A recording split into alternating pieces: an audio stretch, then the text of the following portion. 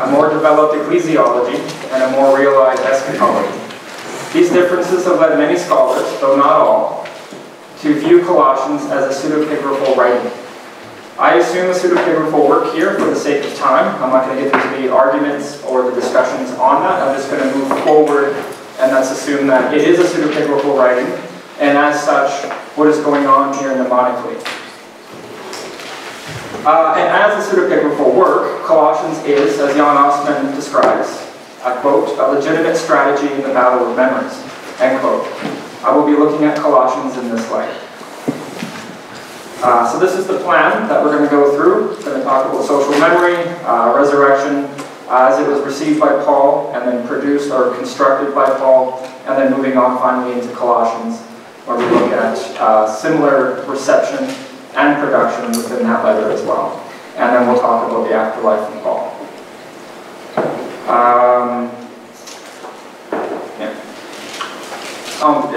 If you're trying to write that down, too bad. Sorry, not sorry. As is well known, most applications of social memory begin with Maurice Haupt-Bloch's observation that memory is a social phenomenon.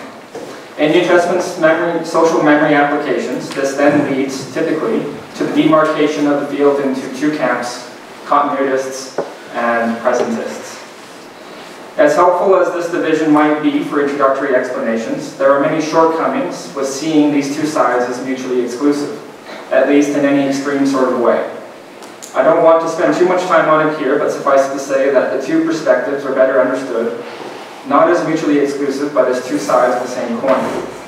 In this, they simply have different focus.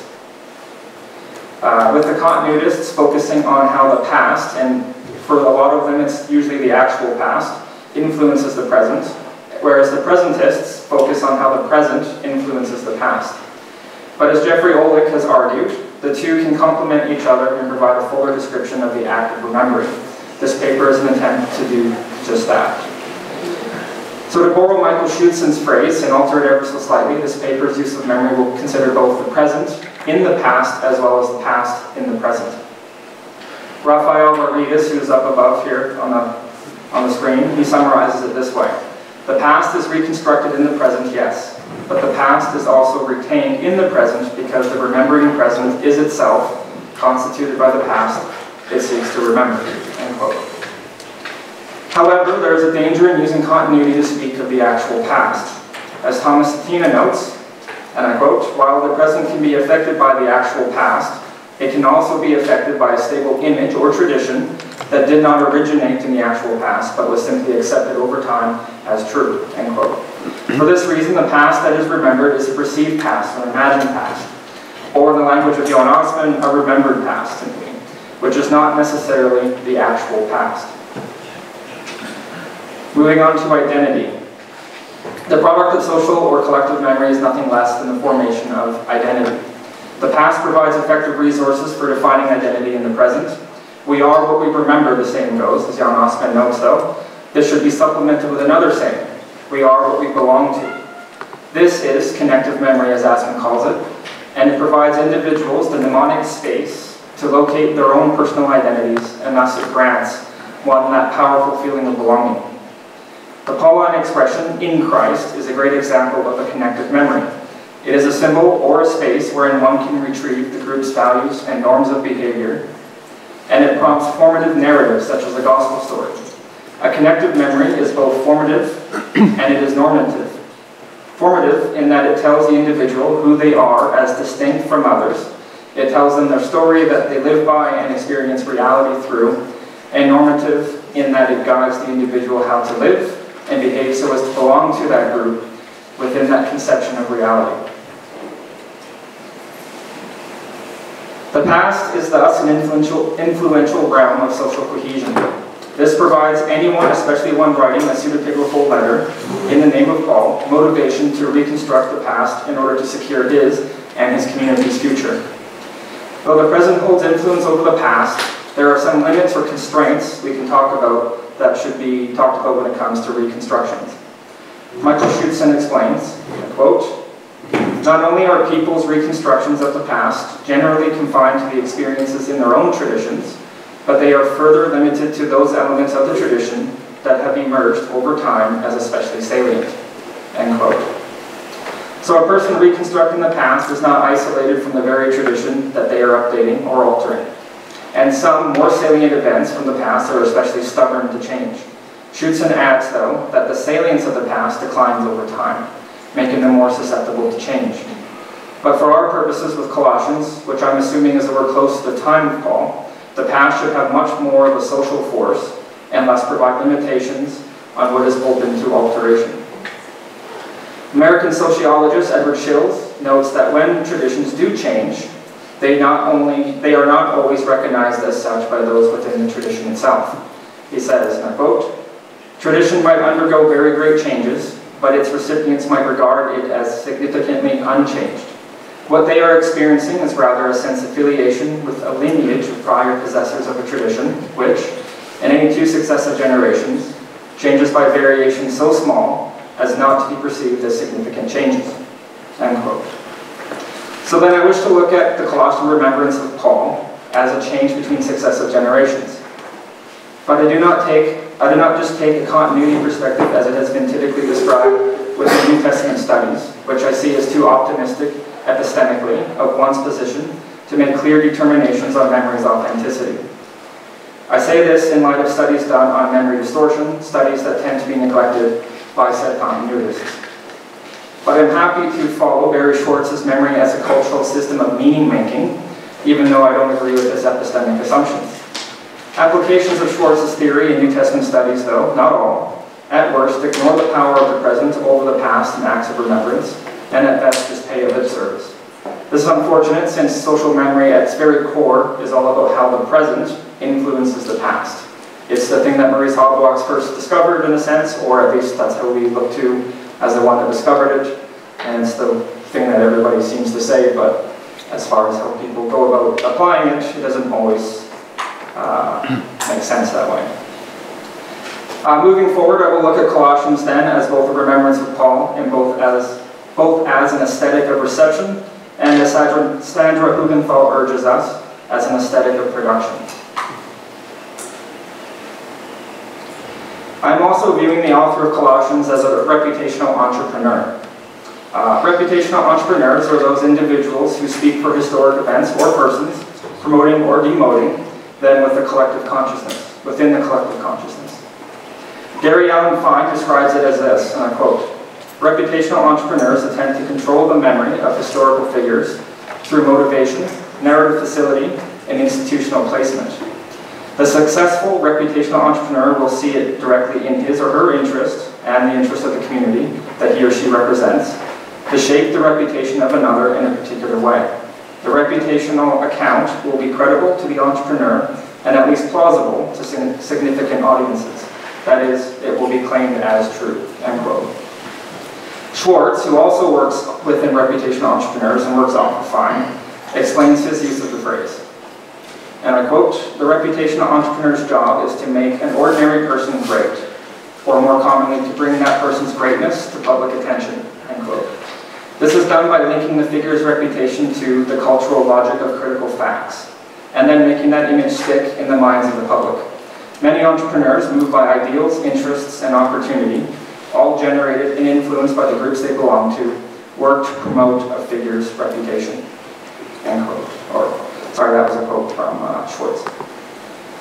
Without this piece, the altering or shifts in tradition from one group's present to the next is left to be explained as though it happens through natural or evolutionary processes, as though human beings are not part of the process at all. It leads to linear models of transmission then, where one layer is assumed to be atop the next, and the historian need only peel back each prior layer. With the concept of reputational entrepreneur and a more dynamic view of tradition, I'm able to take seriously Colossians as an aesthetic of production. As such, I will look at the author of Colossians as Paul's reputational entrepreneur, but for the sake of time, only as far as it concerns resurrection. I'm interested in the interplay between the past that he received, as well as how he constructs a new memory of Paul concerning the apostles' teaching on resurrection. Much more could be said than I have time for here, though. But one area that Angela Stan-Harkinger observes exemplifies how the author of Colossians is altering the reputation of Paul. She, like others, notes how in the undisputed letters, Christ's suffering and death is the representative sacrifice for the communities. Whereas in Colossians, Paul is now the sufferer in chains, who sacrifices on the community's behalf. As he himself says in Colossians 2:1, I want you to know how much I suffer for all of you, all who have not seen me face to face. And in verse 5, Paul says, though I quote, for though I am absent in body, yet I am with you in spirit, end quote. This and other verses in Colossians seem to imply an absence of the apostle for the community, and this letter, among other things, could be read as a way of overcoming that absence. So now I'm going to shift to talking about resurrection, and just briefly, but I think C.D. Elledge does a really good job, summarizing the amount of Second Temple Jewish literature on resurrection, showing that Richard Bauckham and N.T. Wright were wrong. So despite the conclusions of Richard Bauckham and N.T. Wright that views on resurrection and the afterlife within early Judaism were essentially cohesive, C.D. Elledge concludes the opposite, saying, and I quote, the diversity of conceptions across the span of historical development in the Hellenistic and Roman eras and in a variety of different literary genres thus resists standardization in many points of detail, end quote. He then goes on to ask later in his book about Paul's own theological view of resurrection and how it stands in relation to contemporary early Jewish evidence. And he answers this, I quote, the evidence illustrates both continuities and departures from early Jewish reflection on resurrection, which within a social memory framework, this is what one would expect. Undoubtedly, where Paul departs from early Jewish beliefs on resurrection stems from his encounter with the risen Christ, see Galatians 1. And the received tradition of the death, burial, and raising of Jesus, and is being interpreted as according to the Scriptures in 1 Corinthians 15. That God raised Jesus becomes the new frame through which he not only experiences reality, but also through which he interprets God, the Scriptures, Israel, and its past. In other words, everything. This is why he can claim that the resurrection of Christ is the most central, non-negotiable component to his entire gospel message. That without it, there is nothing worth proclaiming. See 1 Corinthians 5. Paul understands Jesus' resurrection to begin the eschatological period. Thus, he has an already not yet view of eschatology, but not when it comes to his view on resurrection. He holds that it is a future event, one that happens simultaneously with believers being bodily transformed from their earthly bodies into some sort of spiritual or heavenly body, which Paul argues will happen at the Parousia, when Jesus returns.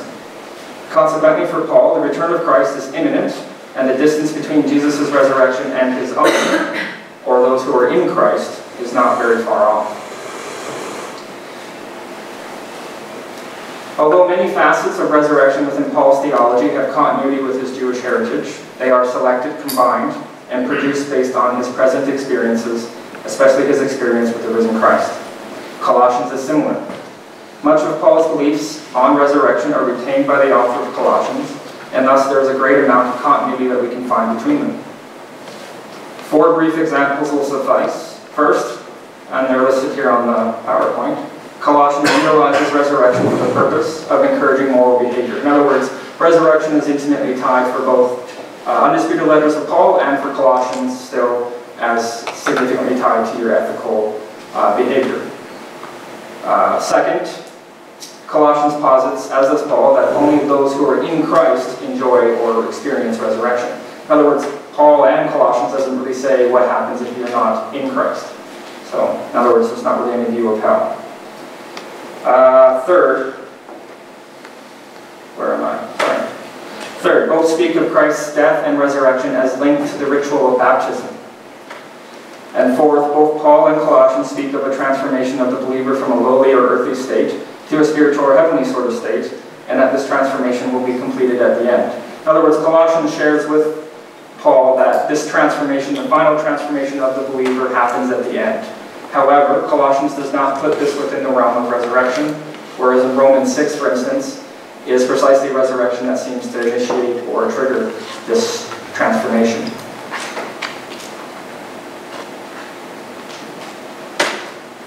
Where Colossians differs with Paul, we're going to look at Romans 6 now, which is what that is. Where Colossians differs with Paul is on when the resurrection of the believers takes place. When Paul discusses the resurrection of believers, he does so using verbs in the future tense or in the subjunctive. See 1 Corinthians 15, 1 Thessalonians 4, and Philippians 3. But I will look specifically here at Romans 6, 4 to 8.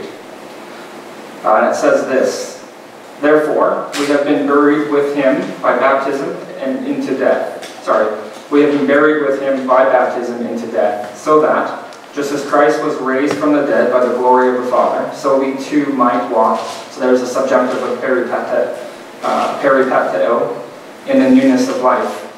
For if we have been united with him in a death like his, and this next part's a little tricky. The Greek's alakaites, anastasios, esimetha, and I translate it as, we will certainly be united with him in a resurrection like his.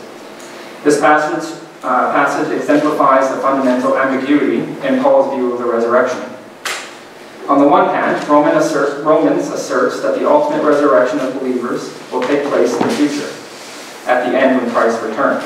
On the other hand, baptism carries a present, already meaning, as it is the beginning of a journey to that new life. The initiate has begun this resurrection process then. Thus for Paul, the transformed body, which is as much an ethical transformation as it is a physical one, are both entwined together. I don't need to say together, but I guess.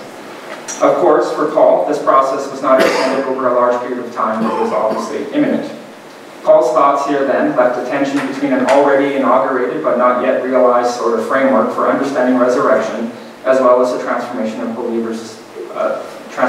believer's body. Azuti Lekipu remarks that this, and I quote, "creates a special kind of hermeneutical potential that develops in different directions in the writings of subsequent Christian generations," end quote. These different directions can be seen within the Pauline tradition as well. But first we'll look at Colossians and then we'll turn to beyond Colossians. So the author of Colossians, in the center of this letter, develops Paul's thought in a unique direction for a subsequent generation. I assume an oral dependence between Colossians and Romans, though some have argued even for a literary dependence. I'm not going to get into that discussion at the moment, but I think there is some sort of dependence between Colossians 2 and Romans 6, whether it's oral or whether it's literary.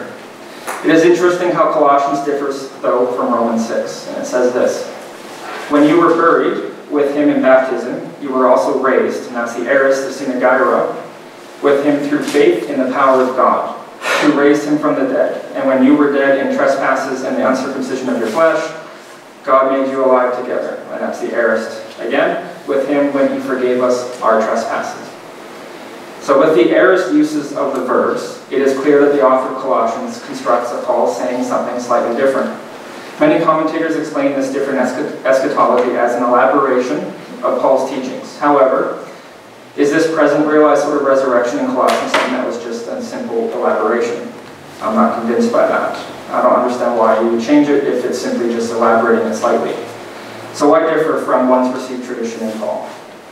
In this paper, which I don't have a whole lot of time to go into the details, but I'll just throw a theory, or it's not really a new theory, but it might be the first time you guys have heard it, in which case it will sound new. I suggest that this production of Paul and reconstruction of the past is due to the death of Paul and the related delayed parousia. It is the shifting present that made it necessary for the author of Colossians to construct and promote an image of Paul, where his teaching is no longer based on an imminent eschatology. With Romans 6, belief in resurrection became intimately tied to the powerful identity-forming ritual of baptism. As such, belief in a future resurrection was understood by the author of Colossians to be based on a mentality that expected an imminent return and thus an end. What this did not allow for, though, however, is ethical rules for family life, household codes, which are both important sections within Colossians and its Deutero-Pauline cousin, Ephesians. Within this new present experience, Paul's silence on this matter is not adequate. The group must know how to live, and what does it mean to be in Christ in a reality that is not apocalyptic with an imminent end, but is rather, they're here to stay sort of thing for a while. This is perhaps best seen by looking at the alternative ways that other Pauline texts and their traditions focus on resurrection. So here I use Peter Picorni's model that he, I think, is extremely helpful for looking at Pauline traditions in a snapshot. He provides us a helpful graphical representation of the development of the Pauline tradition. It helps point out a very important aspect of early Pauline traditions after his death. When the undisputed letters of Paul are compared to Colossians, or to the pastoral letters, there is a lot of continuity and the differences are usually small. However, when Colossians is compared to the pastorals, and I would put 2 Thessalonians here as well, there are many contradictions, particularly in our case on resurrection and the view of the parousia. Where Colossians posits a realized resurrection, pastoral Paul, or the Paul of the pastorals, warns that some blasphemers are saying that the resurrection already happened. 2 Timothy 2:17-18 says, I quote, "Among them are Hymenaeus and Philetus, who have swerved from the truth by claiming that the resurrection has already taken place. They are upsetting the faith of some," end quote. Similar to 2 Thessalonians 2:1-2 speaks against what appears to be happening again also in Colossians and in Ephesians. I quote, "As to the coming of our Lord Jesus Christ and our being gathered together to him, we beg you, brothers and sisters, not to be quickly shaken in mind or alarmed, either by spirit or by word or by letter, as though from us, to the effect that the day of the Lord is already here," end quote. 2 Timothy retains the continuity with the Pauline view of a future resurrection, and 2 Thessalonians retains this hope of an imminent parousia, both of which Colossians disagrees with. There is no parousia urgency in Colossians. As compared to the pastorals, Colossians reflects connections more to wisdom traditions, and commentators have noted connections even to the Gospel of John. This is an area worth exploring more, but a quick look can show that in John's prologue, with the pre-existence of Christ, and the Colossian Christ hymn, where Christ is the firstborn of all creation. Whereas the pastoral letters, such as 1 Timothy 2:5, Christ is stated to be a human only, which obviously could be going against Docetists and other different early Christian sort of enemies or apostates, but in this case it could also be aimed at Colossians. Another point of difference is Colossians 2:8, where the audience is warned not to be taken captive by human tradition, whereas in 2 Thessalonians 3:6, they're told perhaps the opposite, that they're to keep away from those not keeping the tradition. In conclusion, like Paul, who both retained continuity with his past and deviated from it based on his experience with the risen Christ, Colossians 2 retains ideas and concepts received from Paul. But the present experience of a failed parousia and the likely death and absence of Paul led to a new context that both required a different view of Paul's teaching on resurrection as well as an opportunity to speak for the apostle and thus pseudepigraphal production. The dead don't speak, their reputation is more or less stable. Attaching connected memories to an authority from the past is a pretty secure way to stabilize identity within uncertain times. The author of Colossians, as a pseudepigraphal work, intentionally sought to utilize Paul to promote a particular view of resurrection. As Picorni notes, the resurrection passage in Colossians 2 is the central teaching and moment of the letter. I don't think this is by accident. As a reputational entrepreneur, the author promotes an image of Paul that is in accord with his and his group's present needs. As Paul Connerton notes, I quote, "Whatever is written, and more generally whatever is inscribed, demonstrates by the fact of it being inscribed a will to be remembered," end quote. And to repeat Jan Assmann's words again, pseudepigraphal writings are a legitimate strategy in the battle of memories, end quote. Past events are remembered and shaped in order to create identity. Resurrection was a significant boundary marker for Christian identity. It expresses who was in and who was out. As A.T. Pugh states, I quote, "Social boundaries are not inherent, they are constructed. Defining who belongs to a certain category of people often comprises negotiation and reevaluation. When circumstances change, this is likely to have an impact on social categorization," end quote. After Paul's death, his views on resurrection took on an afterlife of their own. With each successive generation and their different interests and concerns and hopes from previous generations, new Pauline images were produced and received and produced often as the needs of the present changed. Colossians is but one unique example of this process. Thank you. I would like to speak about the translation of Colossians, but we don't do that now. Okay. Two major points. The first thing, you have this thesis: Paul's production of resurrection is constructed in light of his encounter with the risen Christ. I would say yes, but I would add, and then pose the question whether you agree, You can turn the same thing around, of course. You trust you describe his encounter with the risen Christ as if it were something like an objective thing, which is not also something which he has to construct. So the point is, you can turn the sentence around. Paul's idea of his experience, of his Damascus experience, interpreted as an encounter with the risen Christ, must have to do also with his ideas about resurrection before. Not just perhaps a little point. Yeah. But the second point is perhaps the real question. The Assmann quotation, pseudo-epigraphical writings are a legitimate strategy in the battle of memories. I would say yes, sometimes. But what about, for example, the pseudo-Clementines? Pseudo-Clementines, which are perhaps not at the same level of a pseudo-epigraphical text, but is it legitimate to construct an image of Paul in the battle of memories where he is something like a Judas figure? I mean, like you have it in the pseudo-Clementines. Yeah. So you have not just the New Testament pseudo-epigraphy, but you have outside, or do you have, is it legitimate to construct an image of Paul who was something like a dull friend of Seneca? And Seneca, a very dull writer of very bad Latin text. If you have the text between the encounters between Seneca and Paul constructed in the early Middle Ages, where you say, yeah. What kind of Latin is this? Yeah, I don't know if I'm in a position to argue one way or the other on whether or not it's legitimate, I guess, in that sense. Yeah, I feel like I'm in a difficult, but I think what the quote kind of shows is more that it's a legitimizing action. That a pseudepigraphical work, when you write something and it's obviously, as you see in the Dead Sea Scrolls with writings that come from Moses, and it's obvious that that he's not around anymore. But it's an act of trying to legitimize, I think, more than maybe I can argue whether or not it's a legitimate move on their part, interpretively or exegetically. So, yeah, does that answer? Yeah, sort of. Could talk longer. Yeah. Don't worry. I think we're going to go to a pub after, right? Yeah, what about the encounter, Paul's encounter with Paul? First question. Oh, Paul's encounter with his own experience. Yeah, I think that's obviously constructed as well.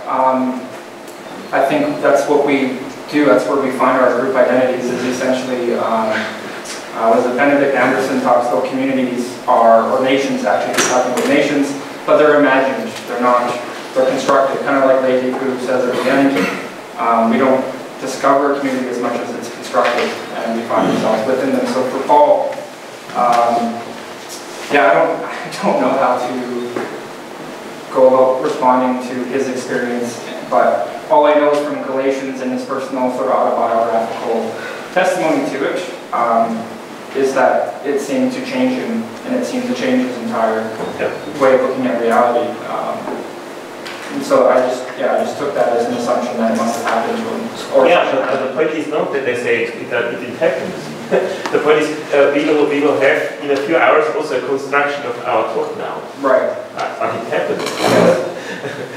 but we will construct it in different ways. So if we have to talk about this talk, the idea is not that the encounter did not happen, but Paul had to make sense of what happened to him. Yes. And what he finds in Galatians is already a construction.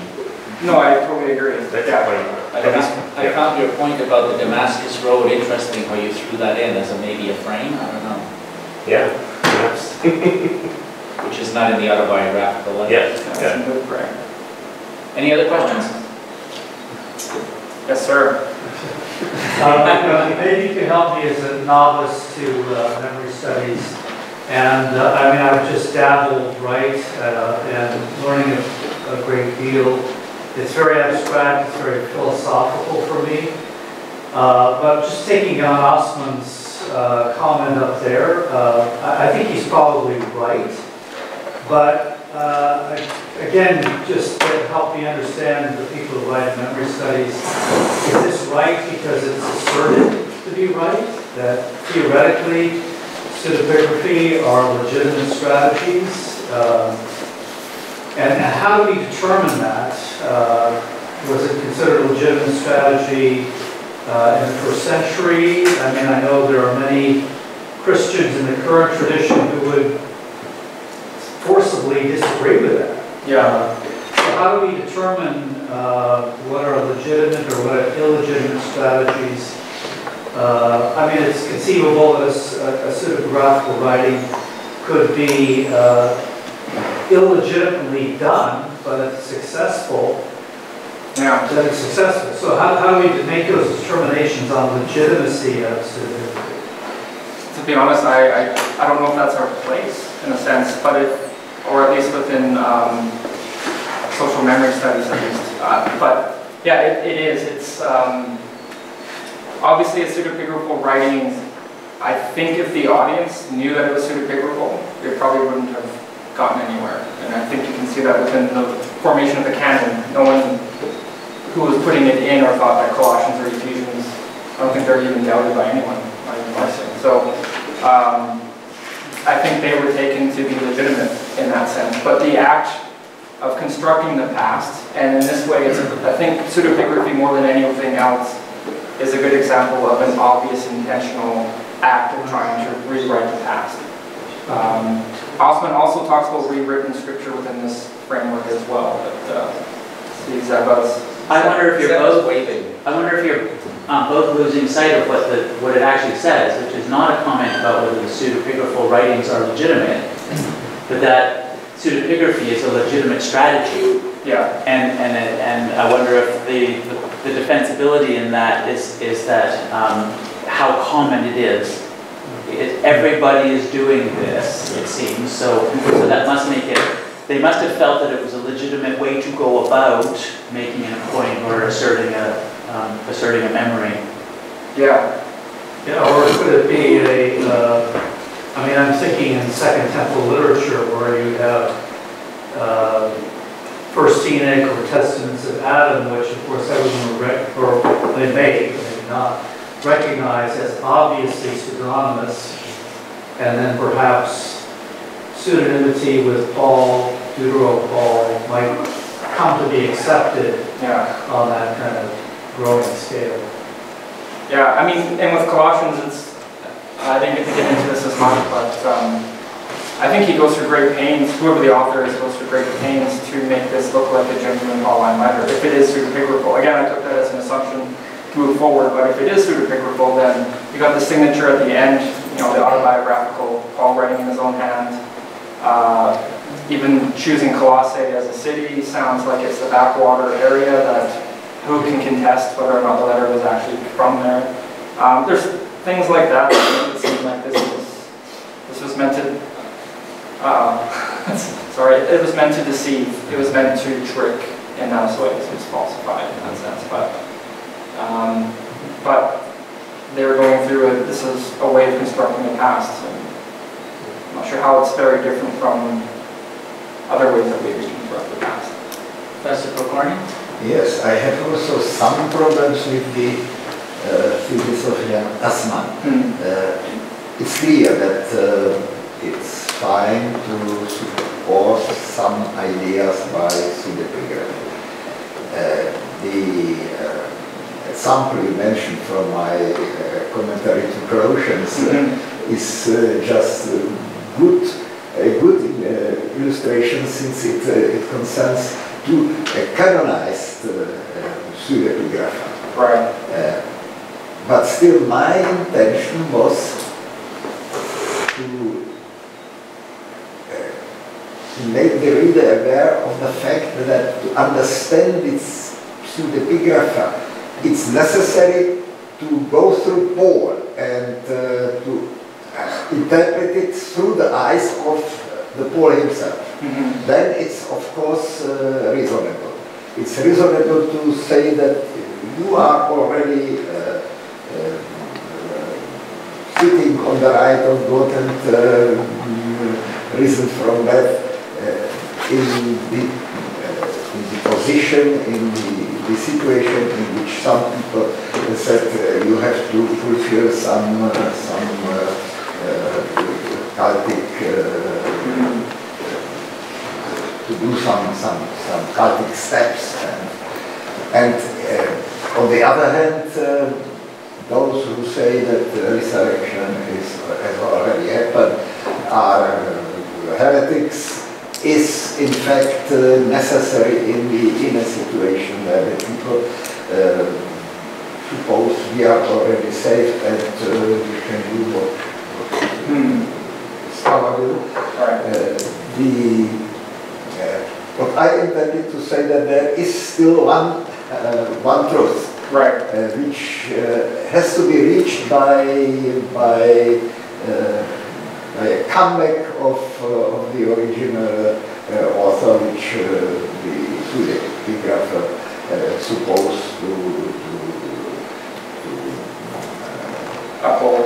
speak in his name. Yeah. So, if I'm understanding correctly, you're saying that pseudepigraphal works are legitimate insofar as they retain the essence of the one that they're pseudonymously writing on behalf of. But if it strays from that, then it's illegitimate.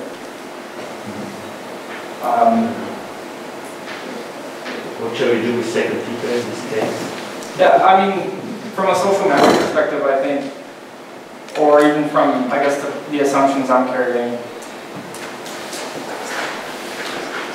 even Colossians is, in a sense, changing, or at least any sort of production of the past, any sort of construction of the past, is already going to be altering it. So, I mean, obviously some people do it far more than others. Some of the examples we gave earlier are like that.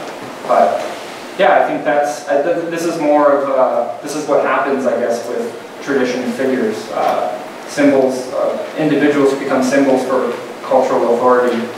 I think people battle over them. And I think what Osman's getting at is that pseudepigraphy is one of these strategies that are used in the ancient world, probably nowadays too, to construct identities and therefore control the past. And by controlling the past, there's a sense where you can then start making claims on what the future should hold. So,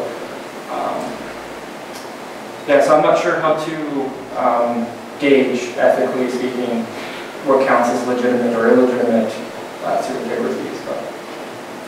Are you talking about lines of continuity or discontinuity? Lines of continuity or discontinuity? Yes, there is. In some cases, there is discontinuity. In the Clementine novels, where Paul appears like Judas, or in the Gnostic Paul, right, in Nag in such cases, it's necessary to say, no, that's not Paul. It may help to express some ideas, but it's not Paul. Yes. Yeah. Yeah, I would maybe like to follow up to what Craig said. I guess the pseudepigraphy in a second temple Judaism or second temple Jewish literature is something slightly different.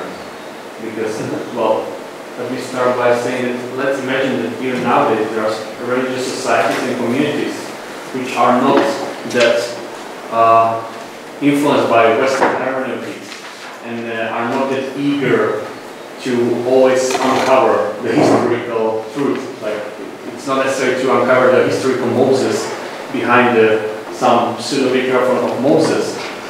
This type of communities are more interested in the traditions are sort of like full of meaning.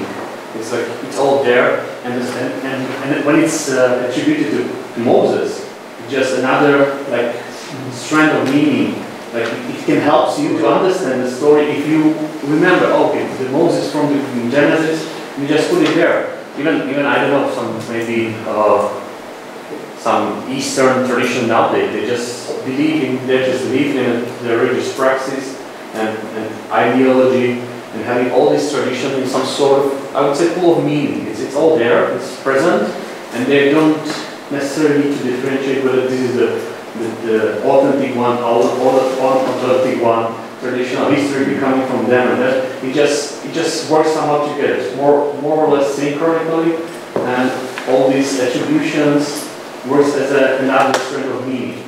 But I would say it's completely different from, or mostly different from what we see in Deuteropolyna, Because as Professor said, there is importance of this sort of continuity, and it's not. And while you also look into the Paul, the meaning is not.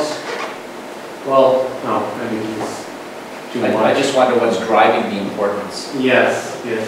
Well, what I wanted to say is that it's always important sort of cultural memory here, because you see that in the 2nd century BCE, there was probably some understanding who Enoch or who Moses or whoever else was. There was some sort of interpretation of who was Solomon, for example.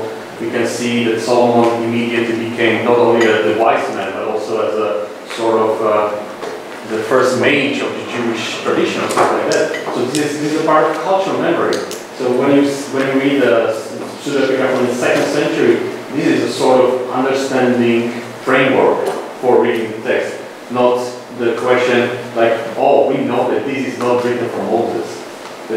Yeah, I think there are a good distinction between Arianism and Gedächtnis is important. Yeah, but I'm not sure if they where we can just were interested in they're not. Yes. Yeah, it's all one. Yeah. But I'm taking over here. That's not good. Any other questions? Perhaps we have a few minutes more. I think on the whole, and I think this is the point of the discussion, there is a broad range of not just of poetic-epigraphy in the ancient world. You have even school exercises where people have to train to write in the way of how this guy did or so. This is a totally different way of poetic-epigraphy, like this poetic-epigraphy which you have in the Pauline letters, and even in the Pauline letters you have different, I would say, different approaches to Paul. Yeah. And then you have Second Temple literature, but you have also works attributed to Galenus, where we have full collections of. Or I think this is such a broad phenomenon that one has to be careful and always look what kind of genre do I have, what kind of situation, and then I can look what kind of strategy is behind. So sorry for this kind of. No, I appreciate it. Okay. Two quick questions, and I'm hearing stomachs gurgling, so there's supper soon, right? Yeah, I was just throwing out an idea, coming again from Old Testament side, to see how it plays in the New Testament. Because I mean, there's a lot of pseudonymity going on in the Old Testament, but from the Old Testament side, I see it more as patronage. So to have David in a psalm superscript is not to say that David wrote it, but it's honoring David as the patron of psalmody. First temple was his idea, we honor him.